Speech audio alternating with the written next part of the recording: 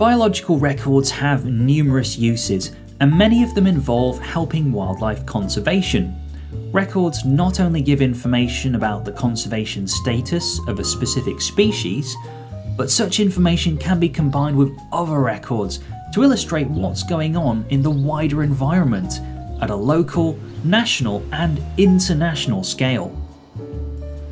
At a local level, biological records showing the presence or absence of protected species can influence local developments, planning permission, and other construction work.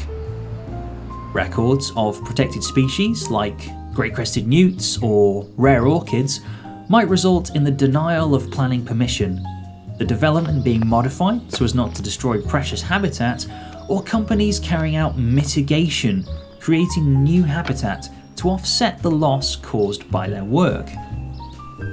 Biological records have greater value when they are combined with other records of the same or similar species for across a wide area and over a period of time.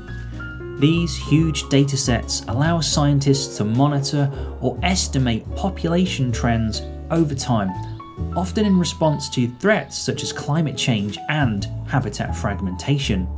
The State of Nature report, published in 2013 and updated most recently in 2019, drew together a colossal number of records from numerous conservation organisations.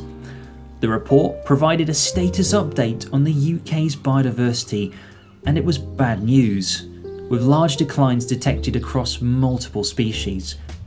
Despite these dire warnings, the State of Nature report points the way towards future conservation work to help offset these declines. It's worth noting that biological records don't have to be about rare creatures. It's just as important to record common species, because they might not be so common in the future. For example, both house sparrows and starlings, long considered the most common of garden visitors, have undergone dramatic declines in recent years. Detecting these declines is the first step towards helping the species recover. Finally, not all creatures recorded are welcome additions to the environment. Invasive, non-native species pose a major threat to biodiversity. Biological records can help researchers track any potential arrivals of invasive species. This will serve as an early warning system and then allow conservationists to leap into action and prevent future negative impacts on the environment. This has been a brief introduction to biological records and their importance.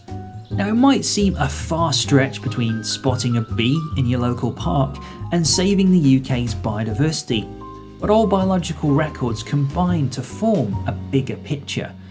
The clearer that picture is, the more chance we have of a brighter, biodiversity-rich future.